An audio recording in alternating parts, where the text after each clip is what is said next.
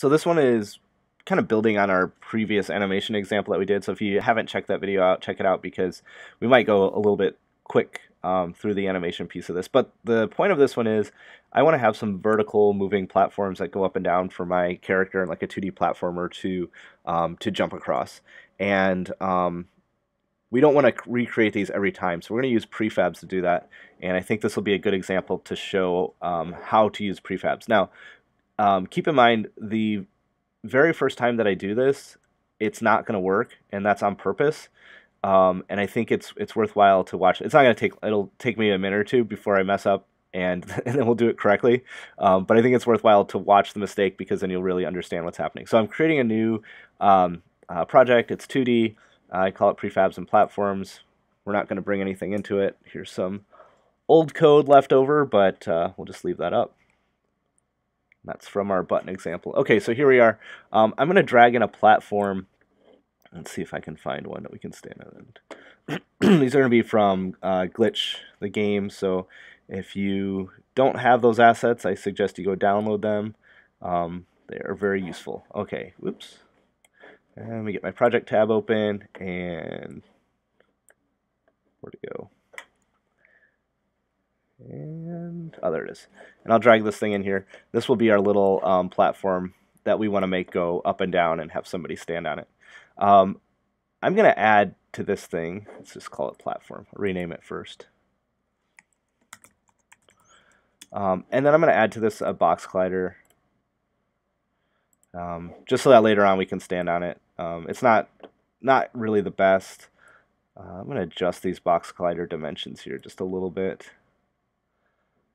and that should be close enough. We can worry about making the colliders better later. This isn't really a colliders example, but I wanted to have something that worked out pretty good. Okay, so I want this thing to move up and down, and I want to have like 3 of them moving up and down on the screen. That's kind of the goal of this thing. And we want to do it using prefabs because with prefabs, if we can have 3, then we can have 3,000. It doesn't matter. It's really easy to start placing prefabs. But let's get this thing animating real quick. We have our platform. We're going to create an animation. Platform, vertical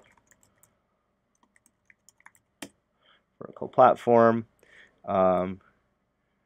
Here's where we start. And then I'll move my timeline. And again, I did talk about this stuff a little bit more in a different video. So if you want to get into some of the details about how these animations work, you can check out that video. And then at 2 seconds, I want to paste it back. And so if we hit play, there it goes. Up and down and up and down. Ooh, ugly blue. I hate that blue color.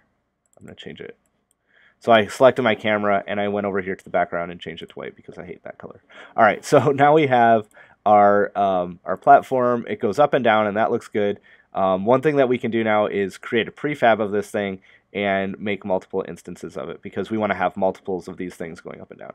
So if I drag this, whoops, if I drag our platform over here in the hierarchy, if I drag it down, it's going to create a prefab. And the prefab is going to contain all of the same stuff that this has, including an animator, box collider, all that sorts of stuff. So now instead of dragging this, which is just the sprite, into our scene, if I drag this, I get all the stuff with it. I get the animator, I get the box collider, I get all of that.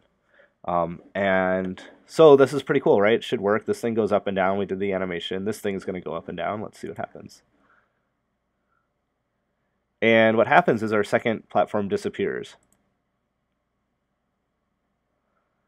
Now, if I'm going to click on my scene tab, where the heck is it? Is it way out in space? No. If you see what's happening, though, they're both exactly on the same, they're on top of each other.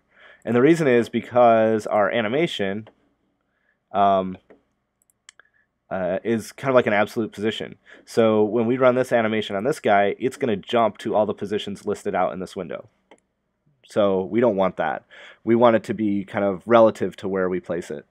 And so this is the big mistake that I was going to make. And it took me almost 5 minutes. I said 2 minutes. Sorry about that. So Now we will fix it. Now let's do it right. But I just wanted you to see the reason why we're going to do what we're going to do next, because the animations that we built in here are all absolute positions, and that's not what you want when you want to make multiples of these things.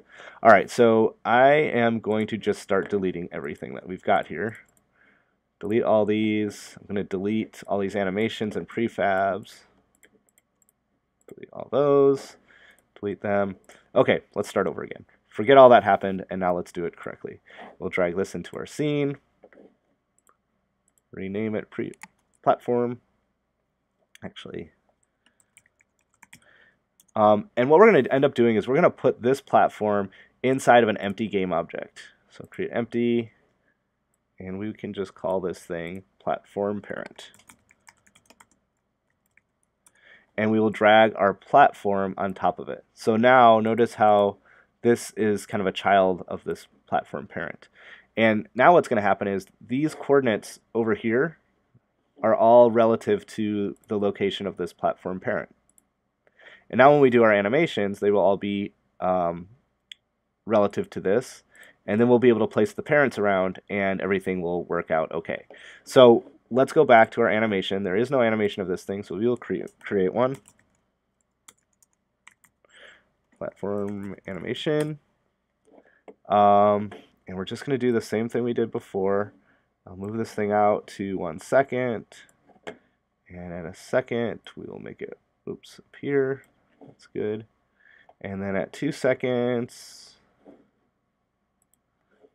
we will put it here. And now if I hit play, it's going up and down, and that's good.